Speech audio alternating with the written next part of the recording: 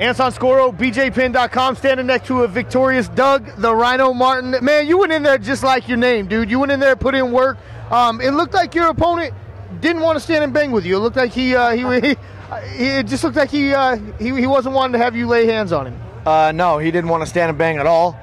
And it didn't work out well for me at first, you know what I mean? Like every time I try to come in and touch him, he'd be down biting my ankles, boom, put me on my back, trying to grind me out, you know what I mean? Pity pat, pity pat, pity pat. You know, I was able to get a nice little head kick on him, but before I could come through and finish, bam, on my back again, got up, kneed him, on my back again. You know, it was kind of a back and forth battle, but the judges seen it my way, so hey, I'll take it. Well, and I think the fans saw it your way too. The fans were definitely cheering for you when you wanted the fight to be stood back up. We saw you talking to the ref.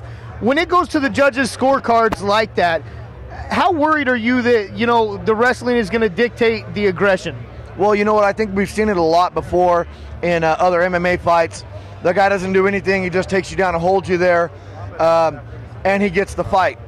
When we were standing there, I was kind of thinking in my mind, I'm like, well, you know what? He did his job. He took me down, held me there, you know, tried to make love to me. And when they announced that one of the judges seen it my way, I was like, well, you know what? I did put in work. You know what I mean? I did some damage. When they announced that second one seen it my way and I got that split, man, I almost jumped through the roof, man. Yeah. I was happy. I'm not a big fan of the GSP style, the lay and pray. You know what I mean? Like, I come to fight. I like to push forward. I like to hit motherfuckers in the face, and dudes don't like that. You know what I mean? They don't like that at all. All right, man. So the finals are set. How do you think this final is going to turn out? Do you think that you're going to have to worry about being held down in this final, or do you think you got an opponent that's going to stand and bang with you? I don't think Brett Cooper's going to stand and trade with me, not even a little bit. He's a grinder. He's a tough fighter. He has great techniques. I don't think he carries a lot of power. Mark my words, if he stands and trades with me, it'll be his downfall, and it'll be an easy night for me. I'm predicting he's going to get pap, pap, pap, pap, clinch, single leg, double leg, clinch, single leg, double leg. So I'm just going to be working my wrestling.